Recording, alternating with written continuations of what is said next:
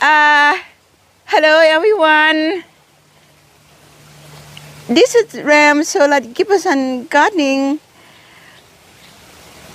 for Thai friend to Thailand เพื่อนๆและครอบครัวสวัสดีค่ะสวนของแรมตอนนี้นะตอนนี้เป็นเดือนเอพริลที่เมืองไทยร้อนตอนนี้แต่ที่นี่อากาศดีจะเล่าให้ฟังว่าพืชที่สั้นและพืชที่ยาวมารวมกันทำให้พืชที่ดูเป็นชั้นๆ Okay, for American, I apologize that I have to say to Thai person just a little bit. Today, I've been talking about, did I say Ram Giberson Channel? Yes. Okay, I did. Good. Thank you, Cody. I've been talking about framing your walkway and then build the layer and create somewhat like art in your mind, or just what you prefer to see the layout. It makes it easy to choose the plant that you're gonna plant. You know, sometimes you don't really need to know the name on the plant as long as you know the color and the texture and the foliage. Then understand how high, how low they're gonna be, and the color, even the green, they also it's a color. And you can use the green to lay up also in the different shade of green. And that's what today is gonna be about. I'm not gonna focus too much about what plant and then what's the name, but I'm gonna talk about using plant to lay up like I've been talking about for many video now. So this, I'm gonna point it out, just some. This is Indian hawthorn. I had it here more than 7 years. Let's put it that way. It's very, very beautiful right now. It's blooming, and then when it's not blooming, you get the green texture, different shade of green. But for right now, you have a yucca. Beautiful. Plant that what I call the complementary and contrast. Complement in the texture and the color, and contrast because that's the pink and this is blue in color.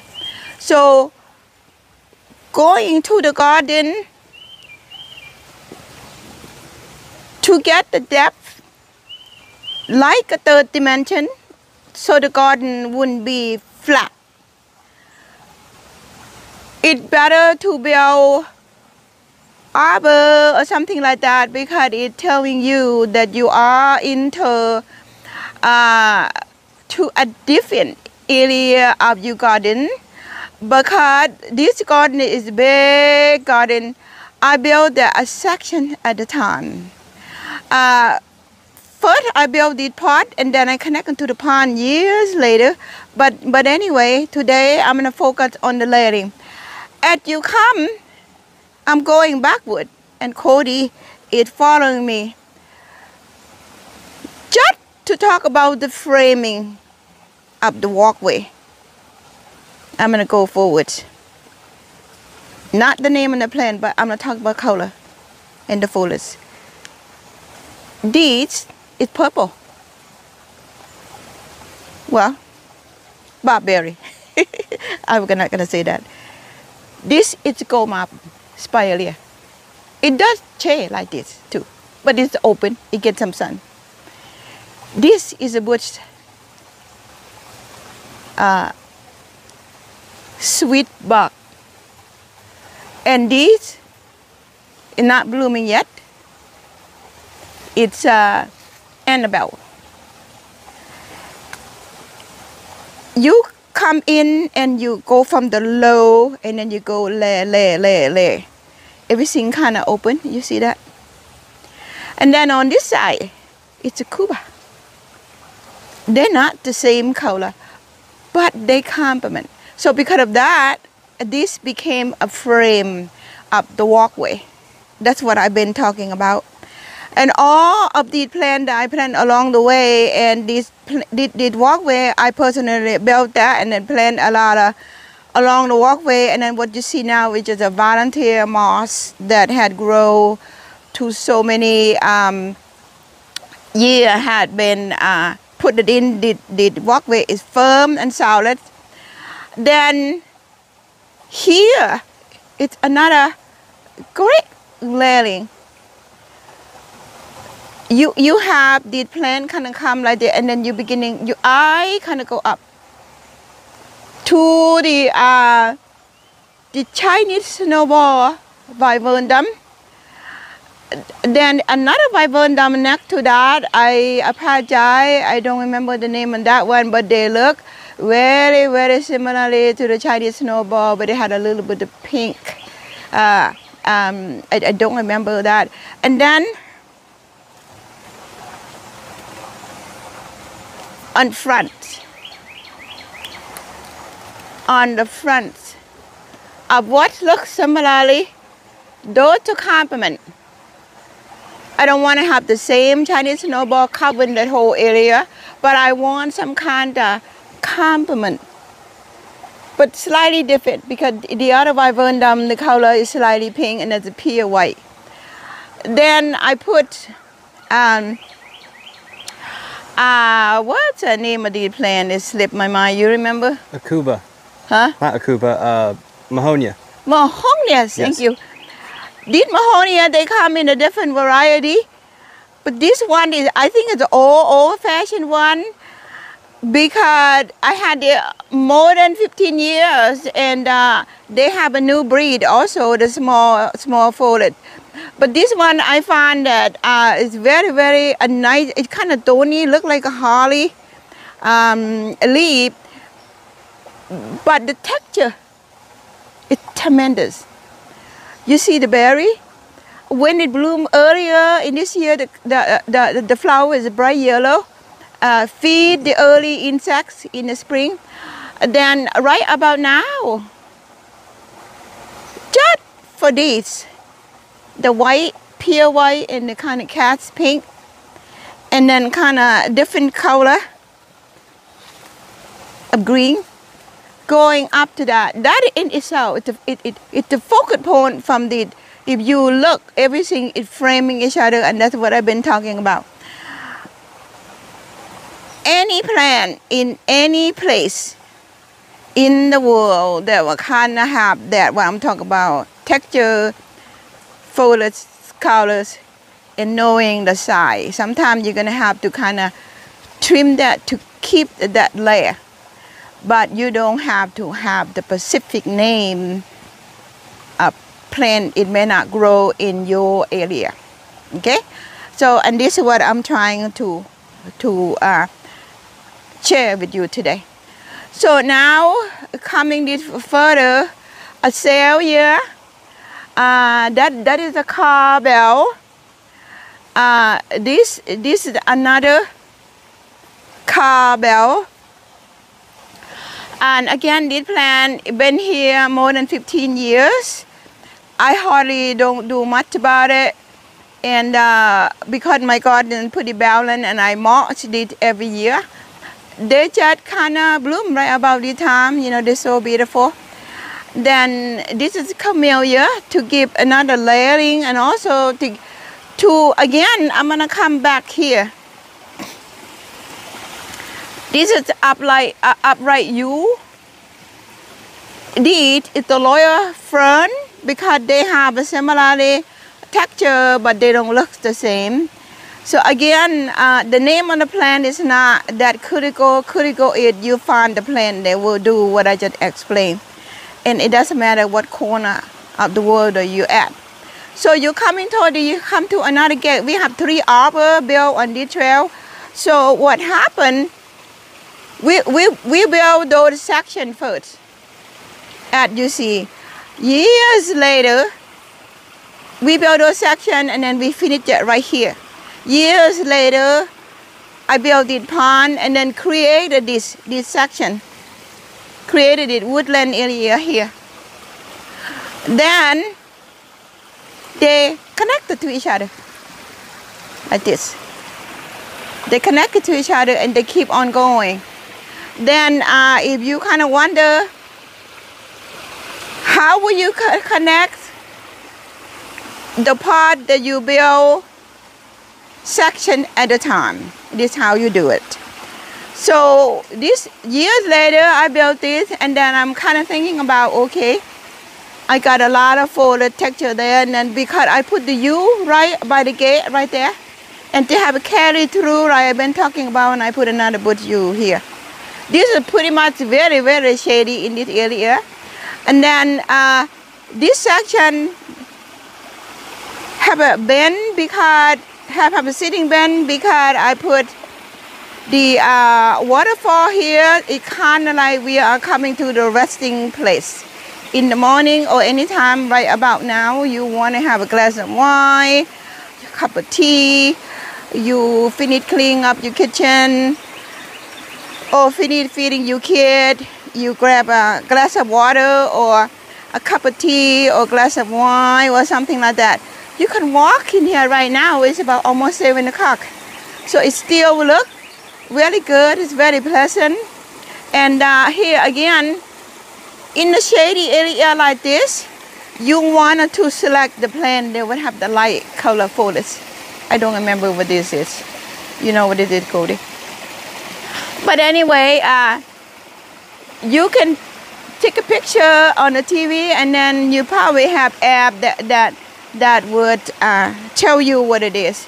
If Cody can come real close. Pedestal.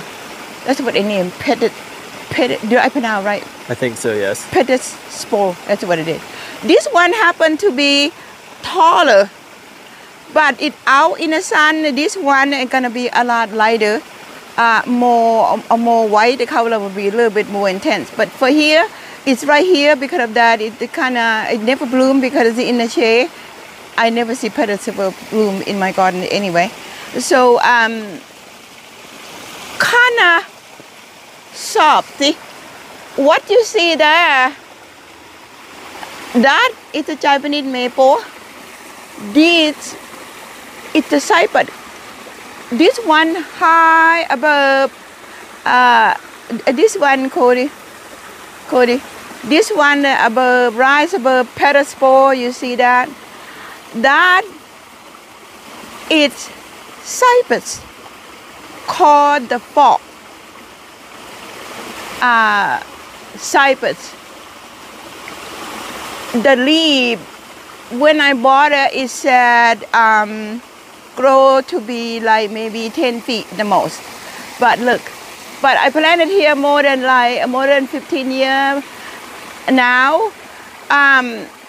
Since it want to grow, so I just went ahead and lengthened up and to open this whole area right here. So this whole area, when I built waterfall, now I plant all of this. I'll go that direction later, but today it's 15 minutes. Not yet. But today we're gonna talk about the layering along the walkway. This is the creeping frame azalea. These are sweet box. The ground covered version, the one that you see earlier, there's a bush version. This is a sensitive fern, and I have some hot stuff that would do well here. I'm not gonna go to the detail of the plant, but I'll name them, and just for you to know. And along the bottom, this it's a strawberry cowbell, like they said, or some other name for that, but I heard people said, you know, I know this thing at the strawberry cowbell. So they have a white stripe, then I plant it. Below the pedestal, variegated, they're pretty much the same color. Even though they're corner dark, but they lift each other up. And you see right here. And this, of course, when you have the light, you have to have the dark to kind of bounce the light. If you have all light, you will not recognize the light. And another thing, I like to go back to Cody and point it out real quick. Because more likely, it's hard to find.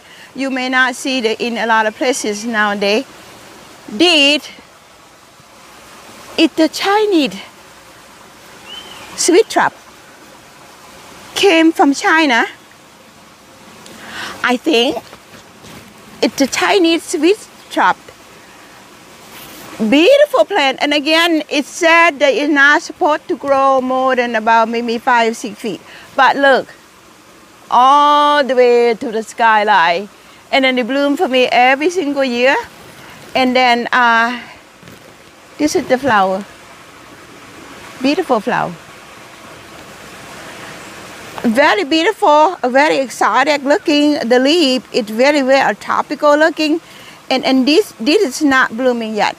So, starting to bloom now, it may bloom all the way to many more months. This one does very well for me, and the scientific name, I don't know. I just know the ceremony, crimson color, Chinese sweet trap.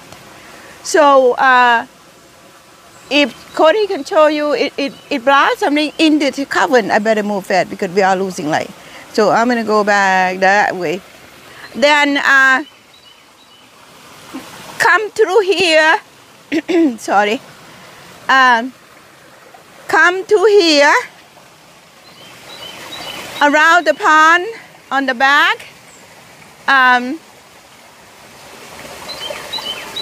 At Cody come, you see camellia, you see lauropetalum, the white color, you see the Cuba, you see Florida anise, and you see some camellia sasanqua, and you see another camellia, because this woodland area, they do very well. They like this kind of environment. Then all the layering, you see here, all the layering. Japanese painted fern is great to plant in the dark area because it helps the light it up. Yellow is great too. And this is Christmas fern. It's native to here. So I just let it grow. And this hosta. I don't have a lot of virgin big leaf hosta and all that. I used to have them, but they don't do well for me. So because of that, I take whatever do well here, and they're pretty low maintenance. And this is another hosta among them. This is another sweet bark, the ground covered variety. This is like this all year. Little gem camellia, both sides. I don't want to talk about that part right now too much because we are not finished yet. So then through here, this plant you probably recognize. It kind of grow everywhere, but I like it because it covers the ground. And then because the plant is covering the ground, in the summer I don't have to water that much because they kind of chase each other root. And this, I put the white Chinese snowball. Then this is the white jade table azalea. To kind of light up this whole area as you're coming through here. And then this walkway is very short, but it's packed with plants. And we had the tree that been cut down, the American maple, but started taking away somewhere. I just let it become the part of the natural garden. Thinking in the art term, art never clean. We learn with the nature the thing that kind of broken down, the thing that happened there, and then because I left the stalks from the tree here, look at the beautiful mushroom. If Cody can go the real close on that, From what I understand, that is called the turkey tail mushroom. They grow on the tree. Mushroom grow, and I just put a statue on top of that. There's another log that grow beautiful mushroom. For me, that is the plus for nature. It's not the minus. So along the walkway here, there's a carex. This is my cat. Her name is Cat, and coming through here to the bird. How many minutes? 20 minutes, 45 seconds. To the bird, to the sitting swing, which I show you before I come to here. Then here we are, from the woodland all the way to the fence here, and come to the walkway right close to my house. All of the trail are connected, and everything along the walkway, it had a rise and rhythm carried through the whole garden. And I don't do it all at one time. I did it that section, and then I did this section, then I do that section. But how they kind of combine together, seamless, because of the ground cover, because of the plant that you use to create the layering, and they combine the texture and the color together. Just like I said, you might be watching in some different corner of the world. Look around what worked for you to create that. So today, the point is, I just want to show you that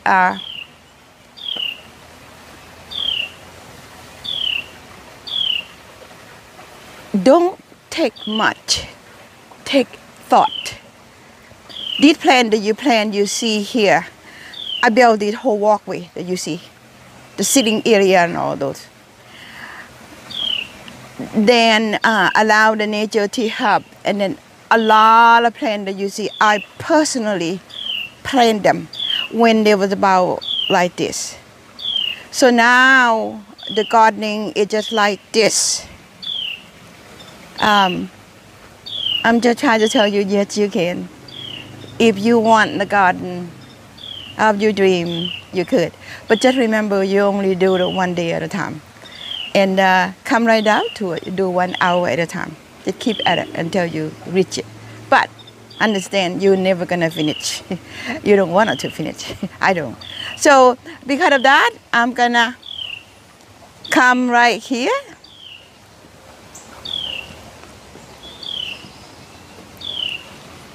Got a good lighting? Yeah. Everything on the back? Yes. Yep. Okay. Cody and I have to commute. We're learning, by the way, and thank you for supporting us. And I think we're getting better. And for today, I will say thank you for coming visit the gardening after the sun go down. So you hear the birds singing. You know, I have birds everywhere in my garden. And then this plant is called Fatsia. It loves environment like this. So for Thai friends, and thank you very much for coming to see my garden. Because I have so much, I can't take it all in. I need to share to the world, basically, and for Thai people. And I love to share this garden with you. And then every day I wanted to show one part of my garden that will make you feel happy.